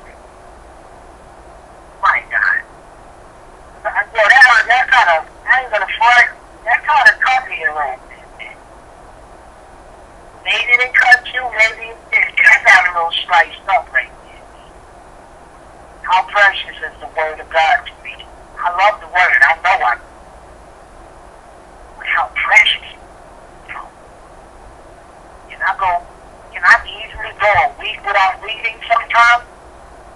That's one thing I have. And I felt bad. I'm like, Lord, I got so caught up in just helping others and working and doing this and doing that. How could I go that many days without reading your word? Saints, we got to get that anointing and the word. It's so precious to us. Like a newborn baby. Don't just forget about your baby. The baby's a month old, just, I think I fed her like, where is she? She might be upstairs in the bassinet, I'm not sure. Come on, you wouldn't do that to a newborn baby. By your side the whole time, to the fact where they even give you leave of absence from your job. That's how it's going to be. You know what I mean? You don't care how tired you are at 4 in the morning to roll out of your bed, and hopefully your husband helps. Because, you know, as brothers, we have a tendency to like, girl, you know what the Bible says now, you know. Not the question, I don't. I mean, shoot. If a brother has milk, I'd be over it right now, girl. You're the one with the milk flowing, so go on and do your thing, and I'll see you at 10 a.m. You know, God bless the brothers that help. But what do? You get out of bed, go tend to the baby's needs. The baby's precious in your eyes. You gotta make sure the word of God is precious to you. I didn't even know that was there. Hey. Alright, let's keep going. And it came at the time when Eli was laid down in his place, and his eyes began to wax dim, and he could not see. Just so y'all know, Eli was dedicated to the Lord. You know what I mean? Eli was living with Samuel. I'm sorry, the opposite way around. Samuel was living with Eli. Samuel, you know Samuel the prophet. But he was a child at the time. Look what it says. And it came to pass in that time that Eli was laid down in his place because to get them mother got tired, if you know what I mean. And in the year the lamp of God went up in the temple of where the ark of God was, and Samuel was laid down sleeping. And the Lord called Samuel, and he answered and said, Here am I. And he ran to Eli and said, Here am I. Did you call me? And he said, Yeah, boy, I didn't call you, man. Go back to bed and stop playing with me. He didn't say it like that, but I'm adding a little spice. And the Lord called yet again Samuel. Samuel arose and went to Eli and said, Here am I. Did you call me? And he answered and said, Man, I did not call you, my son. Now go lie down. Now Samuel did not yet know the Lord, neither was the word of the Lord yet revealed to him. And the Lord called Samuel again, the third time, and he rose and went to Eli and said, Here am I. Did you call me? And finally, Eli catches on and perceives that the Lord has called the child. Therefore Eli said to Samuel, Go lie down, and it shall be that if he calls you, you shall say, Speak, Lord, for your servant hears you. So Samuel went and lay down in his place, and of course the Lord came in and stood and called, as the other time, Samuel, Samuel. And Samuel answered, Speak, for thy servant hears you. Man, you know how shook he must have been? I would have been shook. 9 years old, just God Almighty audibly calling me. I'd have been just shivering like this. Please. Look at this. And the Lord said to Samuel, Behold, I will do a thing in Israel, at which both the ears of everyone that heareth it shall tingle. In that day I will perform against Eli all those things which I have spoken concerning his house. When I begin, I will also make an end.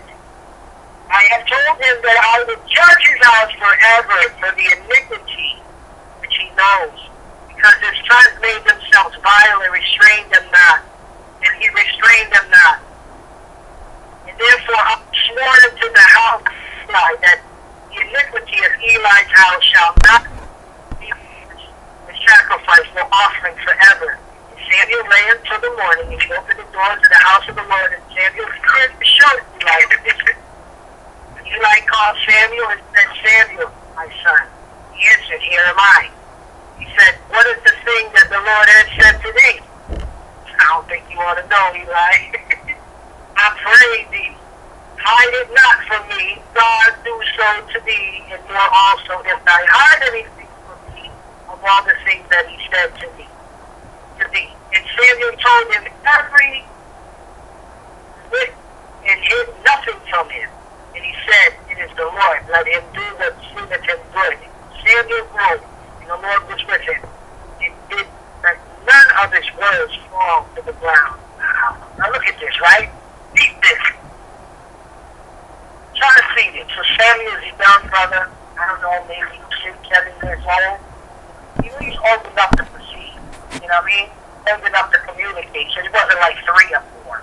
He's probably like 5, 6, 7, 8, one of those. Here he's laying in bed, and the Lord calls him.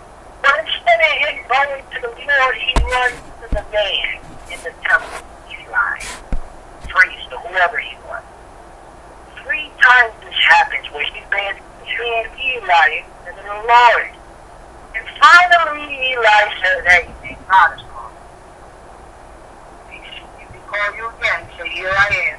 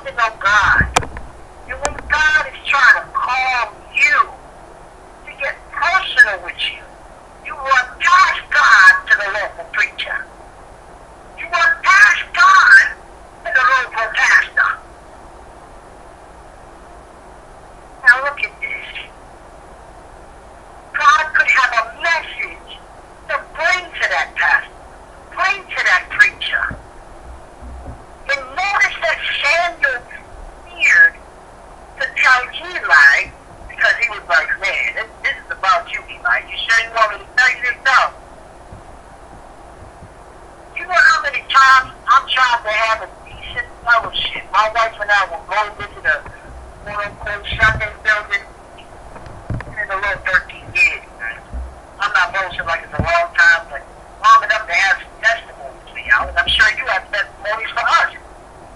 And look at this. We've got places.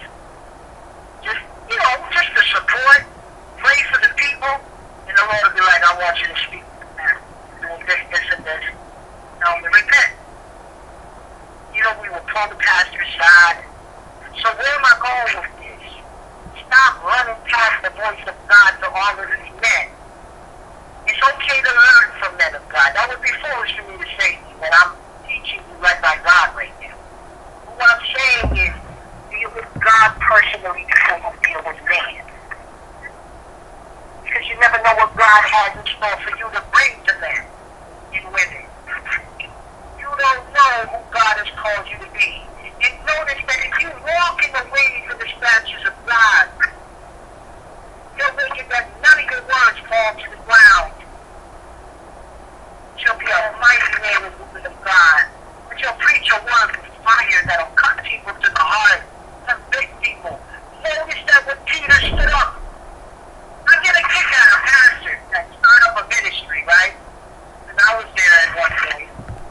So I can laugh through the experience where, we got to get up all this money because we need to get a sound system. We got to get $2,000 speakers. We got to get a microphone. And their building is like, the size of my living room. Like, God, you don't need that. Just yelling into a microphone when everybody can hear your voice. Like, why do you need a microphone?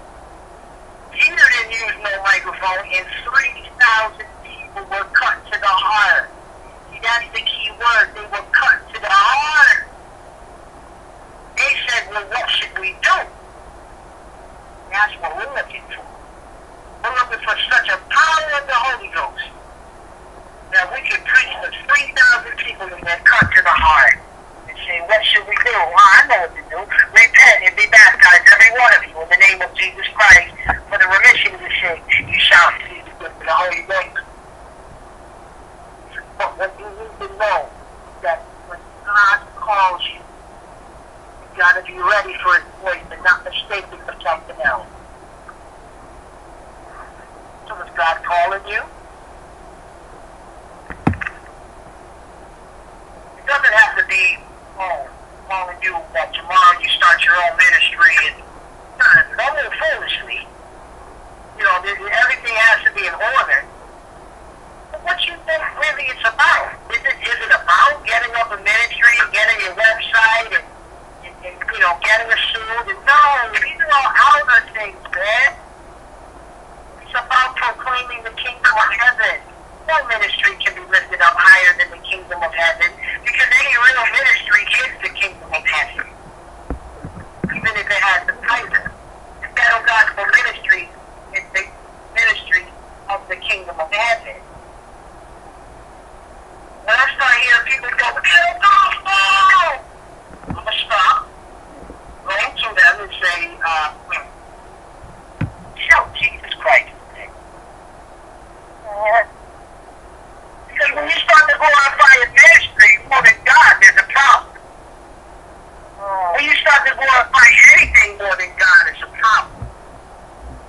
So if we recap, I'm going to keep it real with you, man. I had so much more to give God tonight, led by the Lord, that's been bubbling in my spirit, but it's already, eventually, maybe we'll do 2 nights a week. Who knows? But the word, man, is growing in us. I can feel it in all of us. But I'm saying honest, I'm not just talking about my household, man. The word is growing in you. But you see, you may not know it. You may not know this. But God is getting ready. But the question is, are you preparing the way? He's been flying in circles in the sky for years, waiting for you to prepare the way so He can land and give you what He has in His plan. Because I'm telling you right now, if you think it's going to be years and years away, that the outpouring of the Holy Ghost comes back, you're going to miss it. My Bible says, unto them that are looking for His return and expecting Him, shall He return. My question is, are you expecting Him?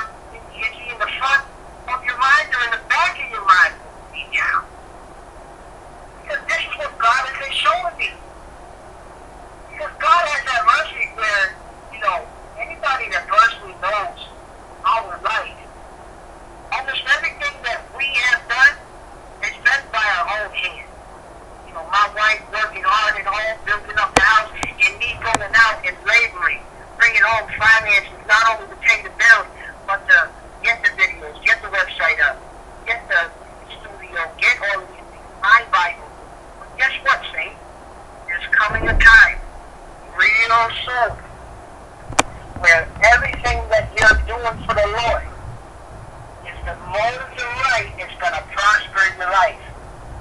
motives were wrong, it's going to fall to the ground. Not going to prosper. So, start today and be real with God. You're like, Lord, I got a problem here. Sometimes I help people just because I know it's the thing to do. Sometimes I do things, Lord. Sometimes I read because I know you want me. Lord, I don't like that. Can you change me? Can you make me where I can't go a day without your word that is precious in my eyes? Yo, what you think God would rather you do? Pray like that or fake the funk? You know, think about what I'm saying and be real with him. And he loves when you're just real with him. Like the sister that did a sinner's prayer the other night when I was working. Not night, the other day, whatever it was. Oh, I don't know how to pray. Yeah, God bless you for keeping it real, sister. All right, no problem. God will teach you how to pray. See what I'm saying? Keep it real, man. Keep it real with God. You going through something, gentlemen, especially the brothers, you got lust in your heart, bring it to the Lord. Like, Lord, I ain't gonna front, Lord. You see my eyes. Like that red light. The old girl crawled. He had those yoga pants on. It was a wrap, Lord. I'm sorry. Help with her. Take that from my eyes, Lord. Because I don't have to be blind like Bartimaeus to get through this, Lord. Take that out of my soul. I need a wife. I'm struggling. Or if you're a sister that's not married and you find yourself lusting after the boss on your job, bring it to the Lord. Don't be afraid. Bring it to him. He's your shower. When you stink, go take a bath. You don't take it. I'm afraid to get into the shower. I don't want to touch the soap. I mean, the soap is clean and I'm dirty. I need to remind it. No, man, that's what it's for. Gotta be real with God. Lord, for some reason I get angry. You know what I mean? I get in the car and all of a sudden I'm a different person. People don't let me go. I'm dead there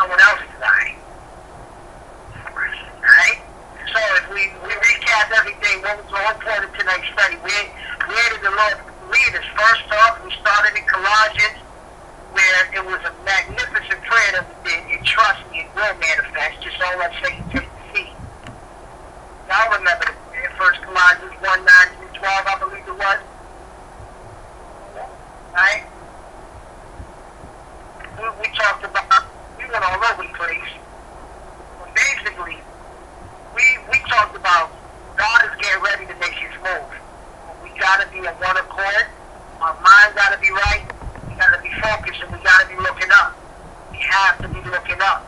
You have to be ready for it. You have to be expecting his return. I'm not just talking about the rapture, I'm talking about the return of the Holy Ghost. What about that one? Well, the Holy Ghost is here. I know he's here. I'm talking about the prophecy. And he shall pour out on all flesh. I'm not talking about every person on the earth. I'm talking about all those that are looking. All those that are tending to their garden. Burning the soil. Staying from sin. Avoiding foolishness. I know it. I'm telling you. If there's one thing I can tell you is the lesson I learned in the last week when I started back up at this job. Like, man, here I am, working a regular, what they would call a secular job, your 9 to 5, and I'm working more for the Lord in my 9 to 5 job than I am my 9 to 5 job. God is seeing something, man. I know there's a couple other people that I talk to tell me, man, I was at work, ministering to my brother, ministering to my sister. It's like, hallelujah. Thank God.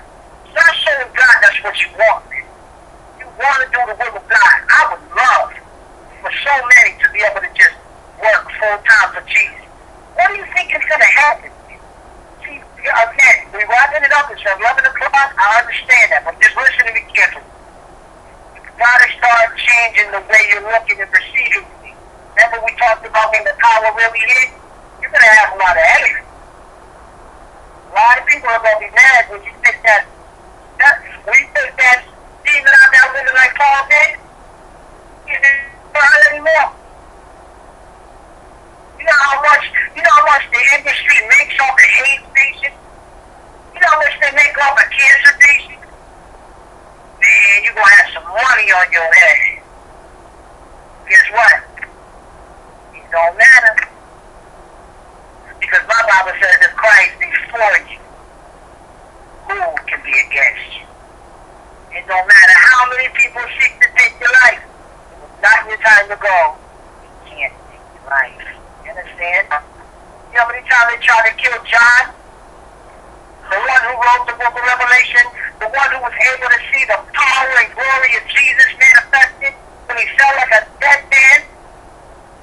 Man, I heard the rumors, man. They try to skin him, lay him, oil him, shoot him, stab him, kick him, throw him off a cliff. Man, they got tired. They was like, man, we just can't kill this. I know, throw him on an island. Forget about him. All because God in the flesh said, John, listen, you won't die until I come back. What? He kept his promise, didn't he? What people don't know is he came back. In the book of Revelation, he appeared to John. Yeah. So let's wrap it up with this like this, right? Because we're wrapping it up, right? So we got to get our mind focused on what's really going to happen when the power comes. This is what you call preparing the way. You get yourself prepared spiritually and mentally and physically. Because you got to understand what's going to happen. You know how many religious Sunday folks are going to stare at you and hate you when you pulling people out of wheelchairs? I'm telling you from experience, man.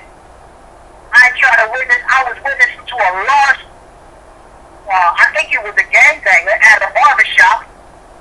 Brother was just cut to the heart, tears in his eyes, and the devil sent some religious guy up in the barbershop. The guy overheard me talking about the Bible, telling the man about Jesus, how he needs to turn from his sin. You know what this man said? Well, brother, do you speak in tongues? If you don't speak in tongues, you don't got the Spirit of God. Well, you're a psycho, dog. You're a freak of nature, B. How you gonna come into this barbershop and stop the flow of the Holy Ghost and argue about a doctrine for a sinner? See how crazy that is? These are the very same people that's going to want to kill you.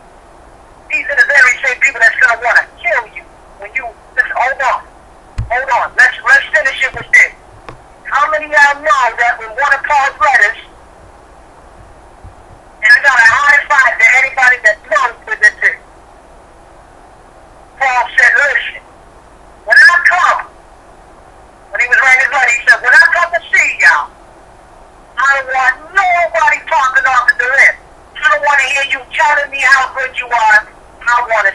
power.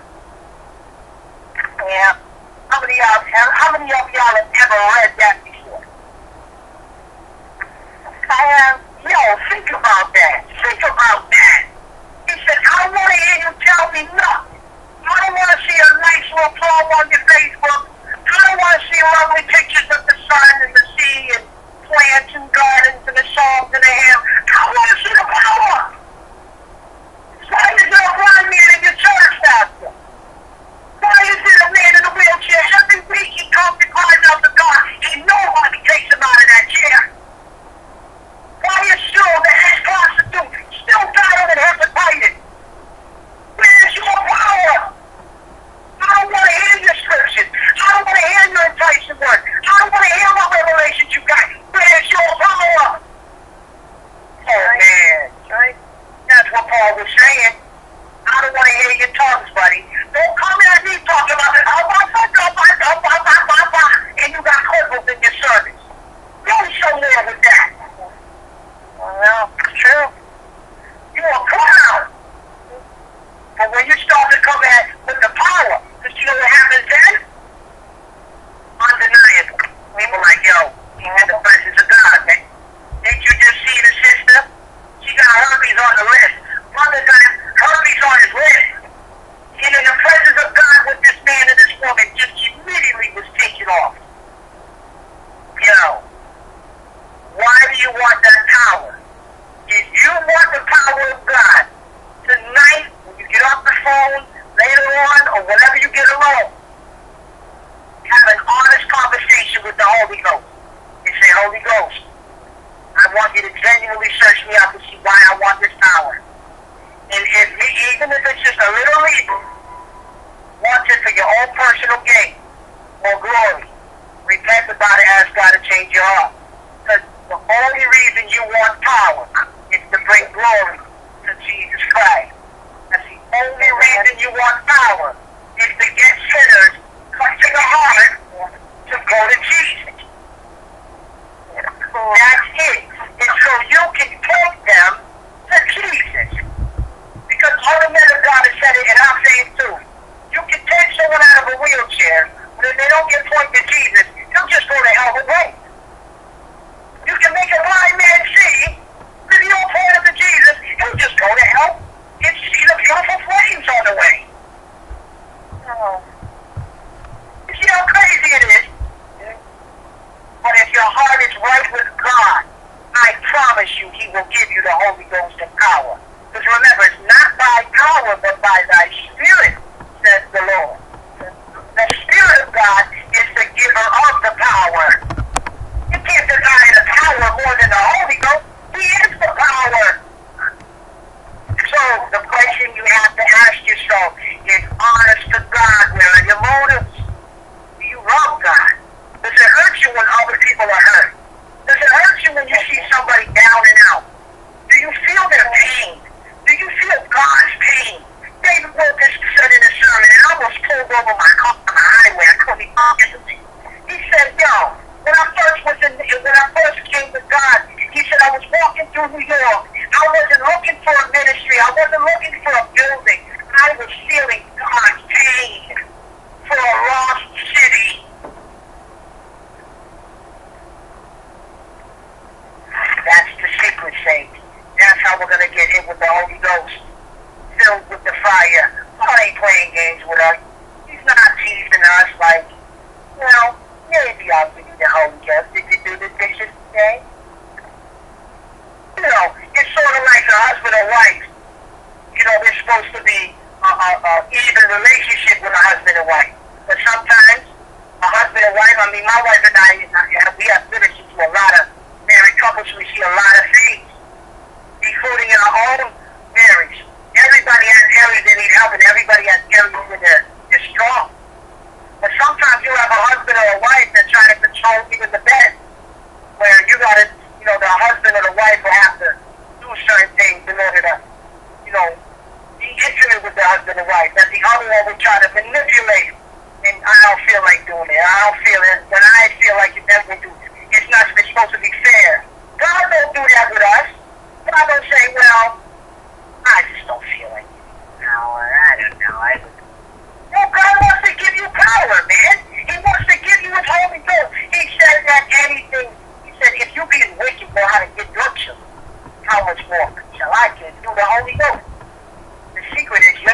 in the way, and you're not analyzing the cost. You have not seen the other side of the coin. What happens when you get the power? You understand now? This is what's going to get you the power. This is what's going to get you the Holy Ghost. When you examine your life and say, Lord, I feel like there might be a little me that probably is short of glory. I don't know if I can tan my clothes, but it come worship me. Okay, God can deal with you. But at least you be real with him. He'll clean you up. Step into the shower. If you don't do that, you ain't getting nothing, buddy. You're going to be like Simon the sorcerer, asking to find the power, like a clown. But if you humble yourself, including myself, because I got to do this too, let's humble ourselves before God and say, Lord, give me your food. I want your love. I want your faith. I want your power. I want your truth. It's not just about the power, y'all. The power really, truly, is for the lost. Because if you notice in the Bible, people will come to the heart and repent and they see the miracles, man. And when they felt the anointing of the Holy Ghost, they feared. But what about the other gifts, man? The wise man in the back of the room is just asking for love. Like, Lord, give me your love. Give me your faith. Give me your presence. How many of y'all truly just want the knowledge of God? How many of y'all just want to get to know his personality? You want to know revelation of who he is. That's when God will be pleased with you and start you. All you have to know his son greater. That's it, but I can't think. I'm believing in that.